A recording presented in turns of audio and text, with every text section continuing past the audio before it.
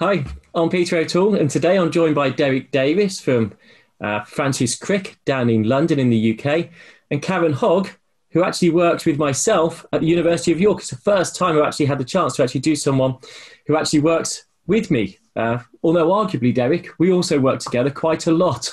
We do, Pete. Yes, we've done a lot of initiatives over the past few years. How long have I known you? 16, 17 years or something like that? I would, yeah, say probably 17. Yeah, and I think 2 or 3 or 4 times a year we're doing something together, generally delivering courses.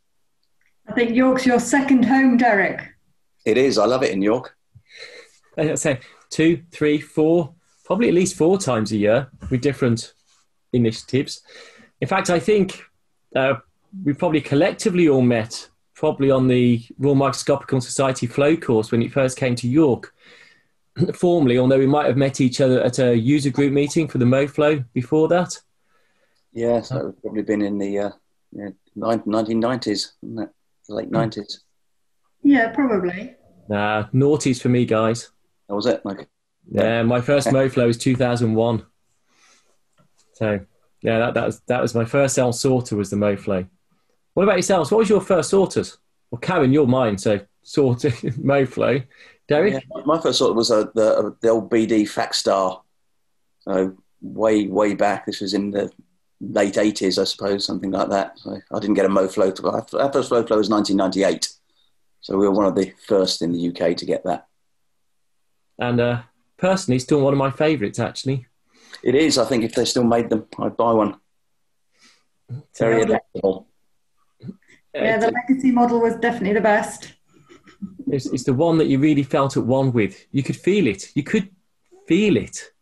That's right. I mean, I say that to people when we're training them. Is you have to listen to the noises that the machine's making. It's like a car, isn't it? You know when something's wrong. Yeah, I prefer it when the MoFlow's wrong than my car because I can generally fix the MoFlow. I could never fix my car.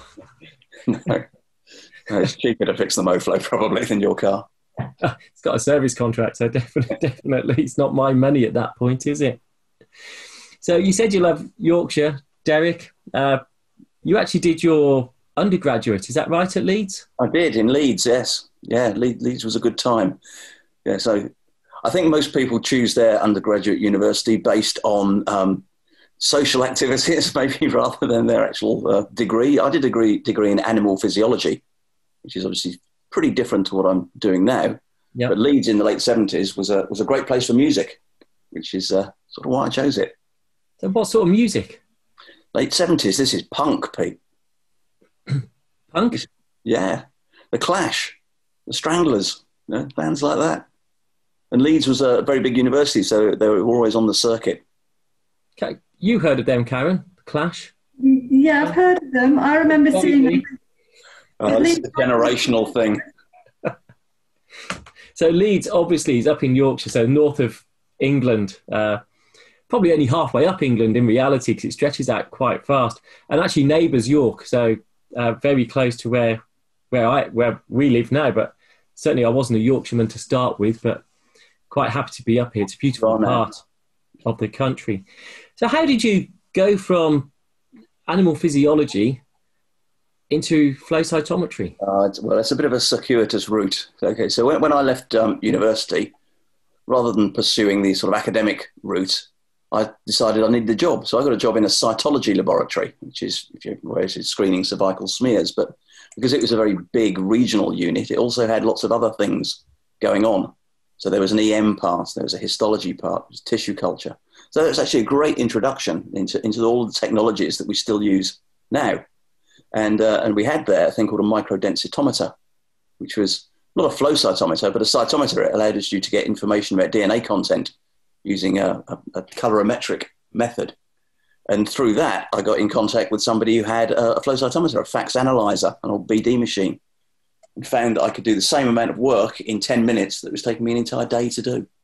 So I almost never looked back from that point. That's the Vickers M86 microdensitometer. Probably like a mobile phone. You'd probably buy one of those that fits in the palm of your hand nowadays. But as I say, it works in a sort of light loss method. You stained cells with a colorimetric dye, shift-free agent, and then you measured the amount of light that came out the other side of the cell. And that's inversely proportional to the amount of DNA. So this was my first introduction to DNA analysis as well. So Karen, what was your first flow cytometer? Well, that was a MoFlow Legacy when you got one bought in the department here at York. So I hadn't done any sorting since then. So that was my baptism of fire with having the Legacy installed, and then getting that up and running as a 3-laser system. It was great fun. But what about your first cytometer, full stop? So that was an Epix XL. So that was the analyzer that was in Alan Wilson and Pat Coulson corridor lab domain. And I used that when I was working as postdoc with Adrian Mountford. So that was one laser, 3-color, little wonder really. Not so common these days, a bit like the analyzer. We won't see so many of those now. I've got to say, Karen, I don't think there's much epic about the Epic. The lights at the front were epic. I liked my little lights going along. Yeah, I remember moving to York, and actually, so my first was the Fax Caliber, and moving to York, and there was the Epics, and very swiftly bought 2 Cyans. You wanted nothing to do with that Epix. I looked after it till I took over this post. Good reason for that. Good reason for that. But you weren't working for me at the time at that point. No, but you got me to work then anyway. Well, it was just to test you, to see how good you were, to see if I wanted you to join the team, Karen. You were my first person that I actually employed ever. So that was a good move, I think. And I'm still here. Yeah, too right. You're not going anywhere either. So, Karen, so I'm going to switch now. Karen, how have you found working at York? And for this is personal, isn't it? How have you found working for myself? You're in for it now. Working at York's been great. I mean, I really enjoyed the department before it expanded and had the technology facility built on into it. And working here as a postdoc was great. And I just wanted to stay within the department when that came to an end. And fortunately, the post got extended, as it does, for 6 months with some pump priming money, and that allowed the technology facility to come on stream and for you to appear and then to advertise the post. Otherwise, I would have gone. So I was delighted when I had the opportunity to stay, and moving into the technology facility has been brilliant. It's just been exactly what I wanted for staying in science. Didn't want to be a PI, didn't want to do another postdoc. Wanted to stay doing a range of things and working more with the technology and the applications. And yeah, it's been good. And fortunately, I would say you haven't stopped being a postdoc. You are. I think the role you have is very postdoctorally minded. You're still doing research. You're still adding to research. It's just and a super sub is the wrong way to use it, but you're a floating expert that jumps into people's projects. So that's postdoctoral experience where it's really needed. I think, Derek, you'll agree as well yourself. Yeah. I think most people who end up in core facilities are like that. We end up there because of the range of people and the range of different applications and the range of science that's being done. So we can dip in as and when we're needed. And I think that gives you a lot of job satisfaction as well. Yeah, sometimes it's training and sometimes it's more what we term as full service work, where you take the paper or take the application they want and work it up and sort it out so that it's then fit for publication, hopefully. So it's a really good mix, and it's been good fun, challenges, learning, all sorts of troubleshooting, as well as fun along the way. Yeah, so our users are on a bit of a journey, aren't they? They've got a question, they want to get an answer, and we can input into that. We can help them on their way in all sorts of different ways. So, as you say, Karen, sometimes we're training them to run everything themselves. Sometimes we do that for them. Sometimes we're helping them with the results and the publication and so on. And it's a protocol. Yeah, working up the protocols are really important as well. Yeah, it's a lot of solution finding, because often the protocols are different instrument, different cell line, different parasite, different bacteria strain, and sample specific comes into the conversation a lot with working up. I think at the same time, though, we have to be cognizant of what's happening in the field, don't we? So that's another great aspect of the job, in that we get to play with the new technology. So we talked about the Epics and the fax analyzer. they both work in the same way that cytometers work now, but almost everything in there has changed, isn't it? So I did 2 colour analysis 30 odd years ago. Now we can do 30 plus. And we've got different detectors, we've got more lasers. It's all changed. It also gives us the excuse to, and the reason, not the excuse, or the need to travel and speak to people and go to conferences and find out the next new instrument on the block or the reagents to use within them, which is also a lot of fun, as well as bringing back information that we can put into the facility and move it on to be cutting edge or novel, which is very enjoyable and great as well. Actually, I had some quick fire questions, and one of those, you both got to answer, okay? So the first one of those was conference or lab? Where do you prefer? Derek? Lab. Oh, good answer. Conference, lab. Okay, so you got conference, lab. Okay, so when you in the office area, office or lab? Lab. Both lab. Work or home? Home. Mostly. Oh, Karen, you've paused way too long for that. Way too long. Yeah, that was a deliberate question just to get you in trouble at home. Well, of course, having said that, I do a lot of work at home as well. Yes. Well, when I'm at home, sometimes I want to be at work, and when I'm at work, sometimes I want to be at home. So it depends how the mood is for me and for everybody else. But again, I think we all sort of thrive on the interactions that we get, whether it's at conferences or in the lab with our flow lab colleagues or our users as well. It's all very important.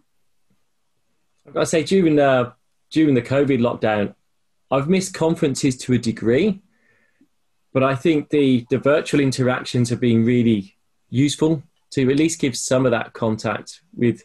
I know it's not your network. In my case, I think it's actually friends. I would actually class a lot of the people who you're meeting at conferences are friends, not just a network or colleagues. Maybe that's because I don't have many friends out of work. I see that. So, what's your feelings on that? Yeah, a lot of us have been in the field a long time, and we do go to the same conferences, and you do become friends, and you make not just the professional network, but the personal network as well. We know other people's families. You ask about their kids and so on. We see them growing up. Yeah, you get to see business a long time. Yeah, you get to see the photos year on year as to where people are, what they've been on holiday, or what they want to do next for the next year. And sometimes actually you have those conversations with colleagues and friends at conferences and networking meetings that also what's your plans for the next year, and you sometimes reveal a little bit to yourself about yourself through those conversations as well, in terms of where you want to be in the next year. And you don't have the time in a busy lab to sometimes have that pause for thought. So it's a good all-rounder. So Karen, is that you trying to hint that you have a career ambition that you want to tell me about? Well, I'm in your office, Pete. Yeah, watch your back. Yeah. No, definitely not. I am very happy with the job I have now, and I have no intention to move the position. I think the role is great for me, and I thoroughly enjoy it. And that's where I am. You've both developed your roles, though.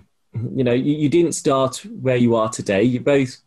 So, Karen, we heard you went into postdoctoral.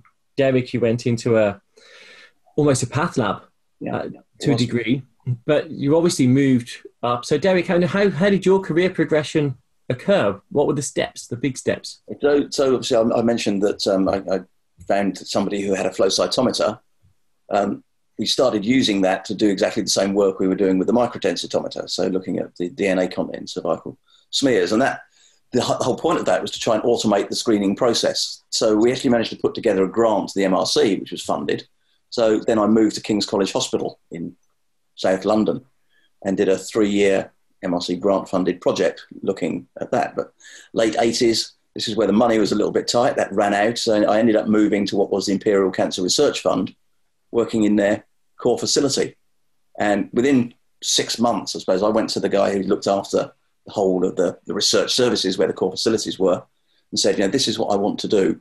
Are there any barriers for me not having a PhD, for example, to doing this? And he said, no, what we want is people who are cognizant and au fait with this technology, because that's what we want to push forward. So that was my start of my career in the flow cytometry facility. Ended up starting running that in the mid-90s and have done that ever since. Grown from like small beginnings, 2 or 3 machines, 2 staff, to what is now nearly 30 cytometers and 12 staff. Which is huge. It's a bit big.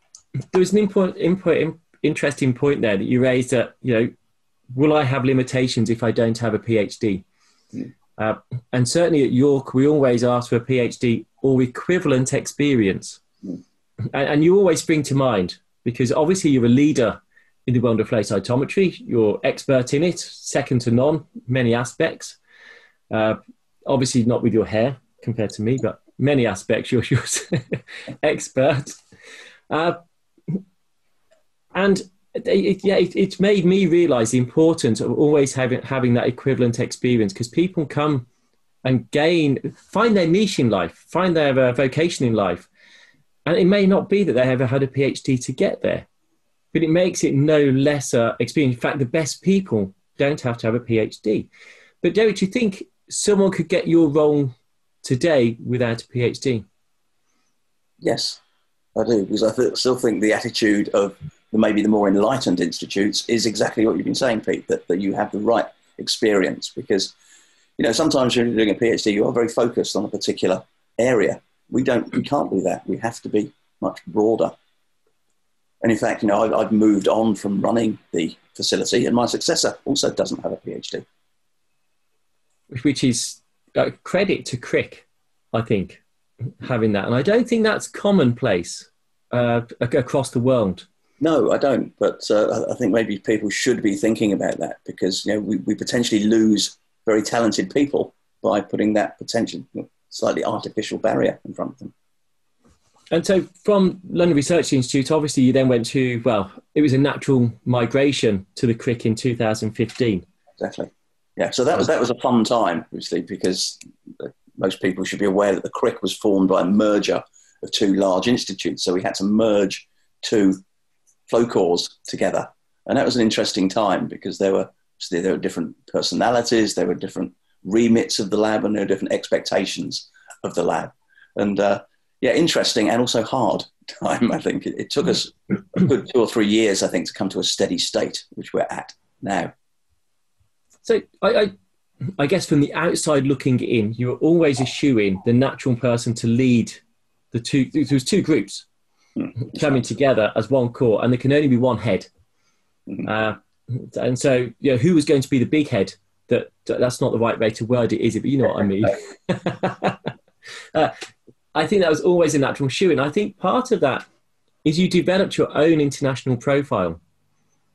So you were seen as leading the field, not just delivering excellence within your facility, which is essential, but you'd also really develop that network and that international profile for delivering on a much wider scale, which was so important to Crick's mission as well. Exactly. And I think, we should all be in that mindset of pushing forward things like best practices. And you're only going to do that by developing those international networks and hopefully leading in that as well. A lot of people are doing flow cytometry. A lot of people are doing it in multiple different ways as well, or running labs in different ways. There are good things and bad things, good practice and bad practice. And we want to steer people towards that good practice. And just stay, I will move off, it's getting quite long on this career bit, but I will stay on just this a little bit longer, because it was important. You mentioned how Andy Riddell's now taken your post and come up through the ranks that way. But I think it's important to share and give your staff the opportunity to also develop their own international profile.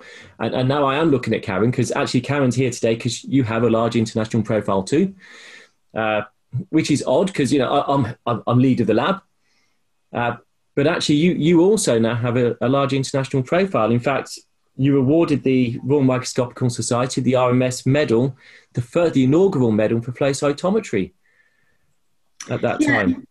And that's been a really good part of the job, sort of growing the position, and then partly because Pete, you've been too busy sometimes to give talks when you've been invited, and kindly then given me the opportunity to go and talk in your place. And then after that, I've been asked back again or by other people. And so it grew by being given that opportunity, sort of on the back of your position, but then in my own merit as well. And that's been really, really good. And as well as teaching many different international students on the flow courses as well, then going to places and talking at conferences and teaching on other countries' flow courses has been really nice. And getting the medal was lovely. It was really good. I was delighted. So in a case downstairs in the display cabinet. So that's downstairs in the department, not at home. Shall I just quickly add, the department was very proud of you getting that medal as well. And that's where, actually, I read this is rather incestuous, actually. I hadn't realised just how bad this actually was. Because, Derek, you're the outgoing chair for the RMS section for flow cytometry, or cytometry. Yeah. And, Karen, you're the incoming chair. But both of your, I would argue, some of your biggest impacts are through teaching and training. So training others and sharing that knowledge and encouraging others to develop their career and get the best out of science. And both of you teach internationally. So Derek, give us some examples of where you've taught. Finland. I was in Croatia. Yeah, I was with Karen, of course, in Finland. Most European countries, States, Canada. And Karen? Yeah, mainly Europe. I've not taught over in America. I've attended conferences and done some talks over there, but I've not done flow courses there. So, And you're just forgetting about Africa, but don't worry about that. Oh, yes, Africa. Yeah. Well, I did the course. Both of you got a big input into the development of flow cytometry and enabling flow cytometry across various regions of Africa. So every week at the minute, I have a Zoom training meeting with members of the consortium for the EDCTP grant with Paul Kay. And I do have people from Sudan, Ethiopia, Kenya and Uganda on that call, but I'm not there. So I feel like that's still a UK course, but I suppose, no, it's not. It is an international course. If it wasn't for the lockdown of the COVID period, you would have been over there. There was a course penned. So obviously they came to York and we did some teaching there, but the plan was to also reciprocate and go and teach even more firsthand and help train the trainers. Yeah.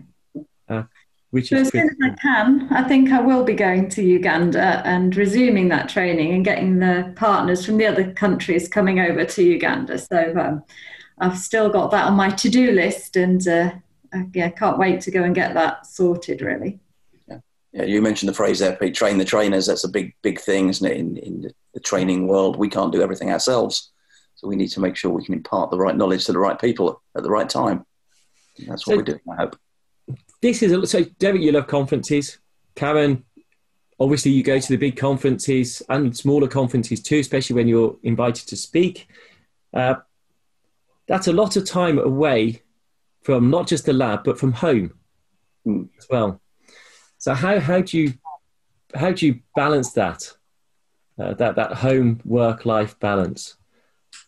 Yes, that can be quite tricky. I'm sure you're the same, Pete, that sometimes I look back at my year and I think, actually, I was out away from home for 50, 60 days a year, which at the time, when it's one day at a time, it doesn't seem too much. But that's quite a big time to be away from your family.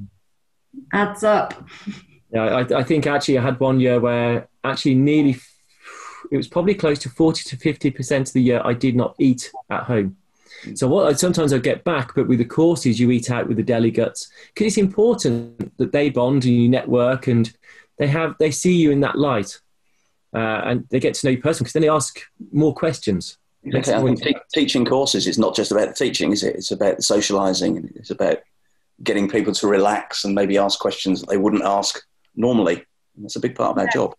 I think the evenings out and that sort of shared eating experience and also going around York and listening to Pete's jokes and ghost tales, really helps then enable the delegates to relax and ask more questions and ask ad hoc questions when we're out and about as well, that then you can bring back into the sessions the following day. It does have a very positive impact. But I would say that my jokes have you on your knees, but actually it's the ghost tour that has you on the knees for that specific ghost story of the Roman legion. I guess you have to come on the float course, see these two marching on their knees. It is quite a surreal experience. But what else do you do when you get at home, though? So you balance that, but you've got to obviously put the effort in at home. So, Karen, I'll ask you, because actually I have not a clue what this picture is of. Yeah, so it's my husband John and Isabel and Rebecca, and we are carving our initials into a piece of stone that's going to be part of the dry stone wall maze at Dolby Forest. So it's still in construction. It's going to take probably another 3 to 5 years. And we're sponsoring the maze by putting a stone in with our initials or important anniversary dates, years. So you get to go for an afternoon and you're shown how to do the stone carving. And we've seen our stone in the maze, and we were allowed to go and see where it's located. And it's getting higher, but I look forward to seeing it all completed. So Dolby's also where you run, is that correct, Karen? Yeah. Although yeah. I don't think this is there, but you do a park run. Yeah, Dolby Forest. Yeah, Dolby Forest has our local 5K park run, so we do that when we can in non-COVID times every Saturday morning at 9 o'clock, come what may. So this is actually part of the Hardmoor series. So this was the rabbit run up Danby, also on the North York Moors. And so these are hilly areas. These aren't flat runs. These are quite hilly.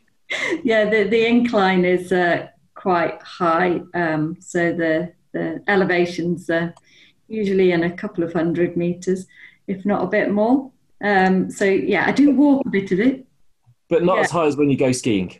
No, not as high when we go skiing. So this was taken, I think this is in Le Monnier in France, but yeah, that's such good fun. I really like the running and the skiing, but the skiing, you're concentrating so much on what you're doing. It's such a break from everything else that's going on. It's just brilliant. I just love it. You're exhausted at the end of the week, but you've had such a mental break from everything else because you've not been able to think about anything else. Your brain's so occupied with getting safely down the mountain and watching the children and hope that they also get safely down the mountain. So who's fastest when it comes to running, Karen? So I think that would still be Isabel. So she's currently 16. So I think she's fastest, closely followed by John, then Rebecca. And I do lag behind, but I'm not terribly slow. Must be something in the air at York, mustn't it? Because obviously Pete's a professional runner. Not professional. Don't get paid to do it. I was doing a little bit of running during lockdown, but then I broke the bike out instead. So I go cycling now. That counts as my exercise. But did you not do one of the very first London marathons? I did do the 1983 London Marathon. I think one marathon is enough for anyone. Oh. That was the third London Marathon. I didn't know that. In the days when you had to queue up at a post office overnight to post your application and then hope you're one of the first 20,000 that got in. How many marathons have you managed to do this year, Pete, now? Just in training, one a month at least. Yeah. So that's going well. And an ultra here and there. So we did 53 miles as the longest run this year, which sounds dreadful, but actually the most enjoyable thing because you just eat cake throughout it without any guilt. You just eat, I don't know, flapjacks, tiffin cakes, all sorts of stuff you wouldn't usually eat. Crisps. Oh, it's just like a party. Did you get somebody to deliver your pizza halfway round? Oh, do you know, we were going to do a 24-hour run, which got postponed. And yeah, we were looking at pizzas, we were looking at soups, we were looking at all sorts of things and we'd have had the families there. So that would have been, that's my advice, that's my get out. I meet a friend on a Saturday morning, we just run for 3-4 hours, maybe a bit more sometimes, it's just good fun. It's just really relaxing. Sounds a little too energetic for me at my age, Pete.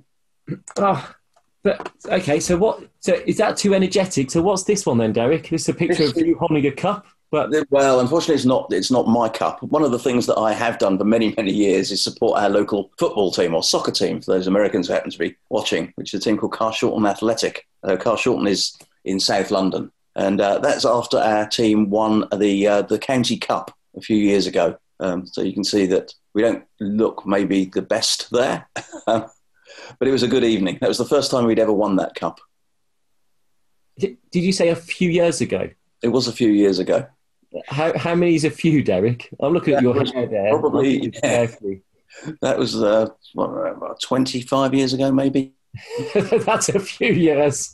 It's not a few decades yet, but... I haven't even worked that long, I don't think, yet. But this is my relaxation. I take my boys, I've got 3 boys, we all go down to watch Carshalton Athletic, who are in what in the UK is called non-league football. So, we have very many grades of football. So, Pete, I know you're a Manchester United fan. Oh, you just named me. Were we to win promotion 6 years in a row, we would be facing Manchester United. So, we're quite low down the pyramid. But I've done this for multiple years, 40-odd years I've supported Carshalton. And one of the reasons why I keep going is because it's a very family atmosphere. We get crowds of about 400 or 500. You know virtually everybody. There's no seating. You can move around. You can get a drink. And yes, I've indoctrinated my children. They're all Carshalton fans. It looks like it for such a topic. Look, like Alison brought all her things along. This is a replica Carshalton shirt. I'm a grown man in a replica shirt every other Saturday. Brilliant. And I suppose your boys have both got one? Yeah. They've all got one. My eldest does stewarding down there as well, so he's got he's got something to keep him occupied. That's really cool. Yeah, my boys all follow Man U, but my dad also follow Man U, and yes, it's a family inheritance. And yes, I supported them in the early 80s when, trust me, we were not top of the league. But that's right. Karen, do you support any teams? No, I'm not really a sports follower for media, TV or anything like that. I like doing a lot of sport, skiing, running, cycling, walking, sailing, but I've never really been one for following it on the television or the media. I did try, but just didn't work for me. So you both got quite dynamic outside work activities. Which sound, I think if I was watching and listening to you both now, I'd be thinking, this sounds fantastic. Then what motivates you to go to work? You both said that you actually enjoy work and being in the lab and being at conferences. What gets you up in the morning to go to work?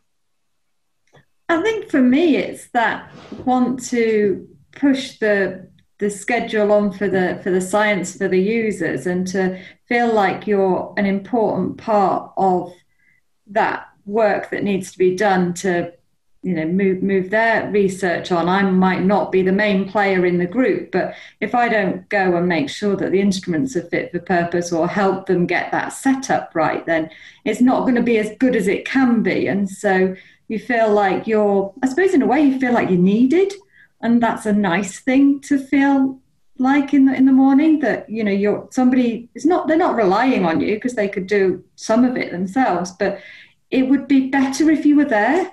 And so you feel that you want to go and play your part. So, and Derek? Yeah, I think it goes back to what I was saying earlier about every day being different. There's always something going on, especially now that I'm sort of moved into training full time, developing new courses and so on, not just in flow cytometry, but in other technologies. No one day is the same. And I like to think I'm also occasionally still needed in the lab as well. So it'd be terrible if you got up every morning and think, oh no, same old thing again. So those needs, you said your roles moved into training, but it's not just training, it's information, it's networking. And Flow Cytometry UK is a UK initiative that sort of complements the RMS. It complements what Isaac has. But you were one of the main protagonists behind getting that up and moving forward, Derek. And you always had a mailing list. Which that's kind of rolled into now. Why? What motivated? Where did your energy come from to think, well, do you know what? We've got an unsolved problem here. I'm going to solve it, and I'm going to bring people on board with me. Yeah, well, I think Flow Cytometry UK was formed in 2006, but I think the decade before that as well, there was sort of a bit of a need to pull everything together. So we had lots of local flow groups. We had the London flow group. I think you had one up in Yorkshire as well for a while. There was one in the east of England, one in Scotland. And they were all acting sort of independently. And the idea of Flow Cytometry UK was we tried to pull all of that together, at the very least at a focal point where people could understand where these meetings were going to be and who was running them. But the idea of having a mailing list that now goes out to about 700 people, not just in the UK, but mainland Europe and beyond as well, which gives people the information at their fingertips. So jobs, courses, meetings, questions even. You know, it's a good place to ask maybe more local questions that you might not ask on the global Purdue list, for example. So you could find out somebody else who's got a particular reagent in London. And yeah, the motivation for that is it didn't exist. So let's make it. But you needed to do, but there's a lot of things that don't exist. It needs someone to step up to the plate and drive it through, or to realise what's needed and to enact that. I know you brought a lot of us on board to get that going. Absolutely. It's never a one-man band, is it? You have to bring people in who have the right strengths and the right skills to push things forward. And Flow Cytometry UK now also runs a yearly meeting. Those don't run by one person. Obviously, we have the RMS to help us with the logistics, but we need people to bring in the cytometry as well. So also that's a good aspect for other people to put on their CVs, isn't it? I've helped organise a scientific meeting, and that's part of our job, is to bring the next generation in. I think it comes back to us being good solution finders. Through our jobs, we're constantly having to find solutions. And if you see something that's not quite right, we're quite, we're quite good at thinking, right, what's the solution? And if that means you need to do something, well, I don't know how we sometimes create the time to do it, but just try and get on and find the right people to move that forward in the right way. Yeah, this is very easy listening at the moment, because you are both very positive, optimistic, happy people. But there has to have been a time... I was going to say that's just in my work life, Pete. Look, that's half empty. Yeah, still nearly full. Your glass is bigger than mine, Derek. One-upmanship. About size. So competitive. So they've always, despite all this positive side, I think actually working in a core facility, you have to be proactive and you have to be a positive, friendly person. But there's always challenging times at work. So can you think of an example when you found things at work most challenging, or why you found time at work most challenging? If I maybe start with Karen on that one. So I think challenging for me has been at work when I've not been able to deliver something that was expected, mainly due to maybe an instrument fault or some technical issues with connections or saving data. And then it's having to admit to the user that's relying on you to provide the goods that you can't. And that is only happens very occasionally, that you just feel awful.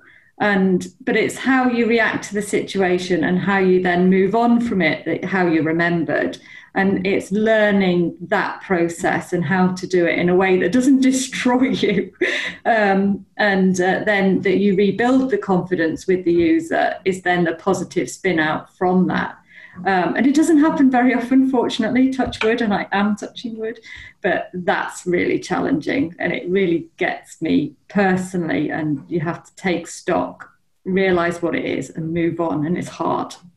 Right, Karen, that sounds like a very fresh memory. I think I know one example where that happened, which is inexplicable. It was no fault of the instrument, no fault of the lab. It was just one of those things that happened. But it can be upsetting. Derek? Well, I think your lab is quite big. The Crick lab is quite big. And I think when you have a big lab, you're a little bit more, you have a little bit more insurance about when things go wrong. If one machine goes down, you can move people about. I think the worst problems I've had over the years is when I was starting off and when the lab was much smaller. And of course, this is the normal situation for a lot of people. So due to people leaving, I've suddenly found myself with two of us in a lab that had 7 or 8 cytometers. So trying to deliver a service to everybody who wanted to use those with 2 people is very challenging, even if the machines are working perfectly the whole time. It's all about time management and making sure that you can prioritize your work and the user's needs. So what about when things are difficult at home and you've still got to turn up for work and do your work side of things? So how does that work? How do you manage that side of things? So for me, fortunately, because we have quite a big team and there's redundancy within the staff roles, if I need an extra half hour, then, you know, sometimes I can ask for it and get it. But personally, I manage it by the travelling. So I've got a 40-minute commute. And so if things have gone a bit pear-shaped in the morning, which I think they do in many households with the families, then, you know, I've got the space between the house and the workplace, and that little bit of space in the car can sometimes be really useful for getting my head in the right page for then, you know, delivering the goods at work. So the commuting can be a nightmare, but it actually sometimes it can provide a little bit of assistance for the day. You're painting a picture of commuting like on a train or really busy roads, and there you are rolling around the countryside like Postman Pat. It's a beautiful ride in on a good day. I think the A64 can be a little bit more than a rural country road. Sometimes it can be a little bit tricky. But that's stunning scenery, and you're complaining.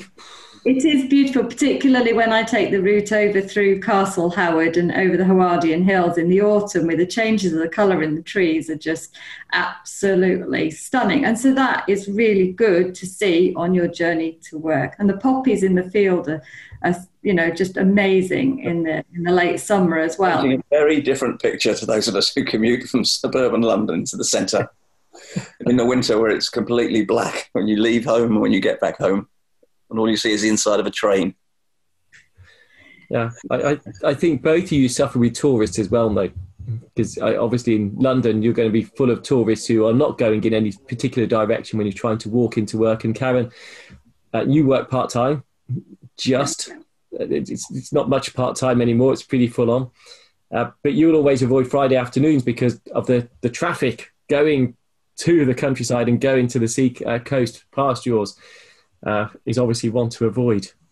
Yeah, certainly when I went part-time, losing Fridays was very much the choice for me, mainly by the commuter traffic to the tourist areas at Scarborough, Pickering and the Moors, because it just built from about 3:30 onwards, and it would take so long to get home in the summertime. But it did always give me a long weekend, which was an added bonus. So you chose to go part-time to balance your work life side of things with having children, and you wanted to have that time with your children as well. Yeah. But do you think that going part-time has impacted your career at all? No, I don't think it has. And that's partly because of where I work. And I think with you as my line manager and boss, I think you've seen the benefit in keeping the right staff in place in the right post, and building the team to cope with having that ability for redundancy within the staff roles. Flexibility sounds so much better than redundancy. Flexibility, yes. So I know, and I think that was important, and I don't think it has at all. I think I've been a happier person by being able to go part-time, and if you're happier at home, then you work better at work as well. So it's been a win-win for me, and I think that it suited the lab, and that the flexibility within the team has meant that we've all been able to be happy and deliver the goods. I think it's important, Karen, to build a team like that in a big facility, to make sure that you have people that you can trust to fill in the parts of your job, or somebody's going to fill in for every part of it. And the communication's changed as well, hasn't it, in recent years? You mentioned travelling into work. It's very easy now. You don't get a surprise when you get in because somebody has told you. WhatsApp and email are very easily accessible on the train. Nothing's a surprise when you get in, and you can hit the ground running. I think Karen also made an important point, is it's always the best person for the job. And, I was more than aware that Karen was hoping to start a family when we took Karen on. And I know you're not meant to consider that, but I was very aware of it. But Karen was the best person for the job and proven to be the best person for the job. And if we'd have taken someone else at that time, we'd have had someone not as good, not as expert for this period of time. And it's clearly beneficial to have the best person, regardless of circumstances, because in the long run, it's always the best decision. It was the best decision in the short term and the long term. Actually, it's created us more opportunities when she went part-time, because we could get someone else in and grow the lab, and they then went part-time, we could grow the lab. And so it's been a fantastic opportunity, actually, to grab the best people at the right time. Derek, we didn't get you. What you talked about the flexibility in the lab. What have you? Do you have any dark moments in the lab, or the most challenging period over your career? Well, I think I would go back to those. It's the changeover periods, isn't it? It's when you've got trusted and experienced people leaving. So suddenly you've got a pressure point. You've got to replace those skills, or you've got to do them yourself. And certainly the move to the crick was very stressful, although it's obviously worked out very well, and it was interesting and exciting. There was obviously pressure again there to get things done by particular times. There was a very fixed timeline in the move to the new building, so everything had to be on time. And yeah, it was tricky, but you come through these things and you learn from them as well. If we ever did it again, we do it differently. Some of the most exciting times are the most stressful times. I think we can take from that message of moving to crick. Very stressful, but fun, exciting. Yeah. And ultimately, the end justifies the means, I suppose. Yeah. So Pete, what do you think's been the hardest time for you working with us then in the period of time since you took over? What would you say what would your perspective of that be? I think in the flow cytometry world was sorter problems, and we do have precious ethical samples that we handle, and if that sort doesn't go right, that's quite a high consequence of that sort not going right.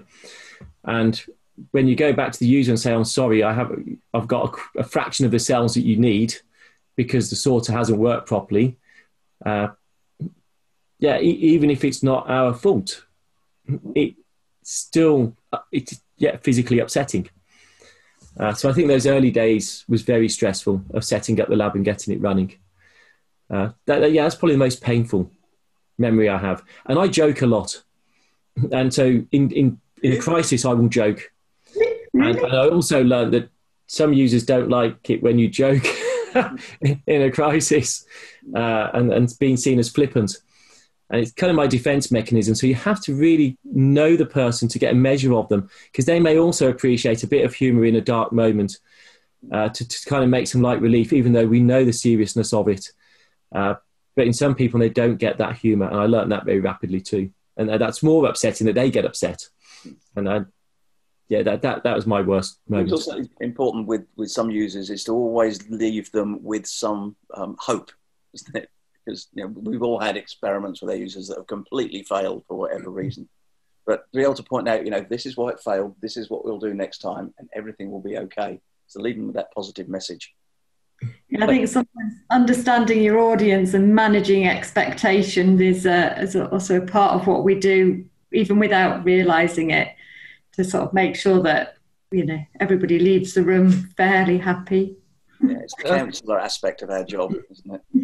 Oh gosh, yeah. In the days of cell sorting, when people accompany their samples, you'd hear all their troubles. We've all done that. Yeah, agony aunt on the MoFlow. Yeah, sometimes their tears are flowing faster than the sorter droplets. So they were dark moments. Well, what's been the funniest moment you've had in the lab? It doesn't have to be in the lab, in the work environment. So it could be a conference, of course, but work related. What's the funniest moment you've had?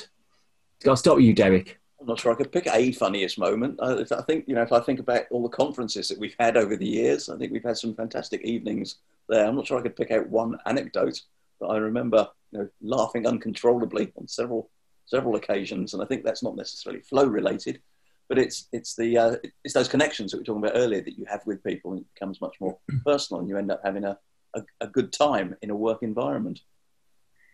I think at conferences, the funniest moment, or one of the most memorable moments I can think of, is when we were was it at Glasgow at Cyto, and we had the K-Leaf at the closing ceremony, and then at the end we all sang Auld Lang Syne in a big circle, and that was really good fun, actually. That I really enjoyed that. But the funniest moment in the lab, I think, probably would be, it didn't happen to me, it was when we were doing some analysis work on some bovine sperm samples, and you have the sample in a straw in liquid nitrogen, and sometimes the opening of the straw doesn't quite go according to plan.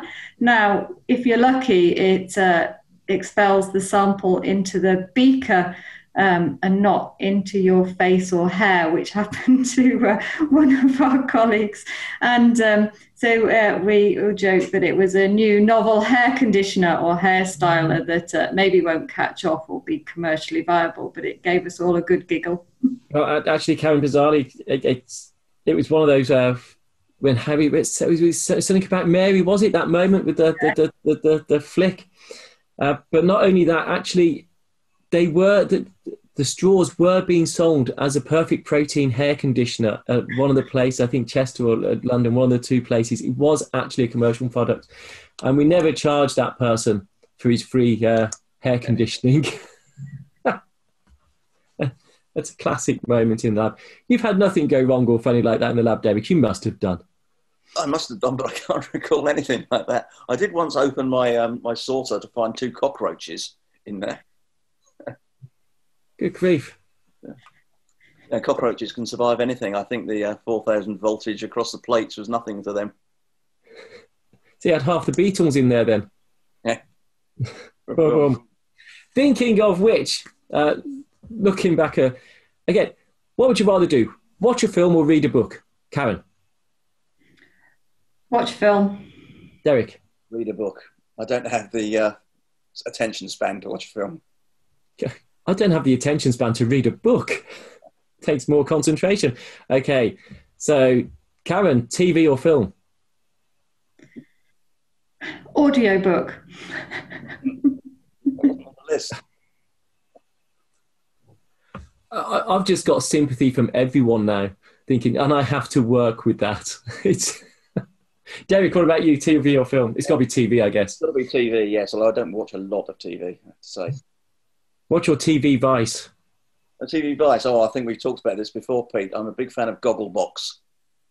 Which, it's one of those programs that shouldn't really work, should it? Is us watching people watching television. Yeah, so for anyone who doesn't know what Gogglebox is, you are literally watching, there's cameras on the people watching TV programs throughout the week and seeing what their opinions are. And it really is the trashiest concept that works so brilliantly well. I think it's great because it's quite life affirming. I think everybody on there it shows that people are actually quite sensible.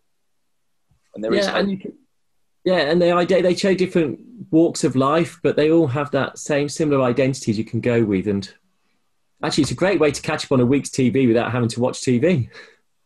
If given the opportunity, though, Pete, would you be a subject of Gogglebox? Actually, I would like to be the subject of someone watching Gogglebox. Because how often do you comment when you're watching Gogglebox on those that are commenting?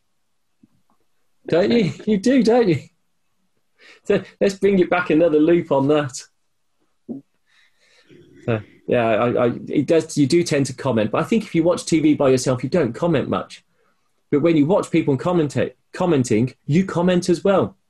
Which brings us back to training courses in a way that one of the best secrets is to get people talking. Once one or two talk, everyone joins in and getting everyone to feel, and that's where the social aspect also helps. So I'm sure Gogglebox in the UK is on a Friday night, and I'm sure, Derek, wine or beer at that point? It'll be wine on a Friday night. Red wine on a Friday night. Karen? Yeah, definitely red wine. Yeah, actually, I'm also red wine on a Friday. So yes, it's Gogglebox with a glass of red wine. Karen, you watch Gogglebox, don't you? Occasionally, not always. I think 9 o'clock is the time to stop thinking about work on a Friday, and it is just, you don't have to think. it's lovely just to relax too. Yeah. Well, I would say Saturday, I don't think about work at all. It's the one day that I have completely free. Yeah, it depends what's going on. So weekends you try and keep fairly clear, but it will always encroach a bit. You don't want to start Monday morning with too much, so you kind of get some bits. And certainly Sunday afternoons, you start to kick into gear again, certainly myself. Yeah. It's when you see the notifications on your phone and the email and you think, oh, well, I could really do with sorting that thing out. It can't wait. So we're nearly up to time. So I'm going to ask, what's the most proud moment of your careers to date? Yeah. I think getting the RMS Flow medal, I was really pleased and proud. I was hoping you'd say that because I forgot to put it up earlier. I wasn't sure about it when I first heard that I'd been awarded it, but when I thought about it and saw the number of people that were at the conference that I'd taught or helped or advised or spoken to, and I thought, no, I'm happy with this. I'm really, really pleased. And I was definitely delighted to get the medal. I was really ill when you were awarded that medal, but I still went and then left because I was just so ill that night. I just had to get home again. So didn't you? Feverish, yes. I didn't realise I had the flu. The proper influenza flu. Yeah, come back from, is it Singapore I come back from and didn't realise I'd had it. And yeah, in hindsight, you look back and go, oh, yes, that's what the flu is then. That's pretty bad. It's not so nice. Derek, what about yourself? I suppose it'd be something similar. I should have sent you the photo in that year before last, I got the ISAC membership award, which is, one of those things that's sort of voted for by your peers, which is a good affirmation, I think, that you've done something right. That'd be someone like that voting for you then. Something like that, yes. That's not an ISAC meeting. That's us in the House of Commons, Pete. So an ISAC is better than being in the House of Commons? I think so. I got a plaque. So I think that's well deserved for both of you. And your contributions to ISAC and flow cytometry in general, Derek, have been second to none. Karen, forging ahead with the various commitments, courses around the world, the commitments to Africa across both of you. These are really important initiatives as well. So before we get too serious, I've got to ask, it's always good fun, this bit. What is your best science joke? And if you haven't got a good science joke, just what's your best joke? Keep them clean. I definitely don't have a science joke, but I can tell you my youngest son's favourite joke, knock, knock joke. Knock, knock. Who's there? Europe. Europe who? No, Europe. Oh, for goodness sake. Ah. He voted for Brexit then? I'm sure he knows what that is, but when you're 7 or 8, that tickles you. I like that, Derek. That's very good. Really... Karen? I haven't got any. I'm just going to say go with the flow and we'll just leave it at that. I'm glad you didn't say it was just me, Karen. Is your favourite joke is me. That would have been a good put down at the end. I don't need to think of jokes with you around, Pete. Every day's a fun day, or was it just a pun day? I'm not sure which. So one last question. Technologies move forward, flow cytometry's move forward. What's wrong with it? What's the next big step? You put that question in for the last minute or 30 seconds of this, Pete. We could have started with that and not finished now, couldn't we?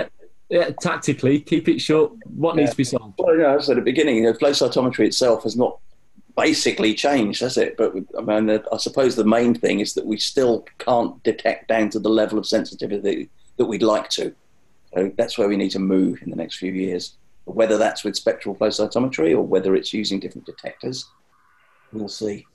Yeah, and is that sensitivity because of the heterogeneity of the biology that's the problem? So I think that comes to I first started off looking at one colour and that's all I needed. And that's great if you've got a homogeneous population, but virtually everybody doesn't deal with that.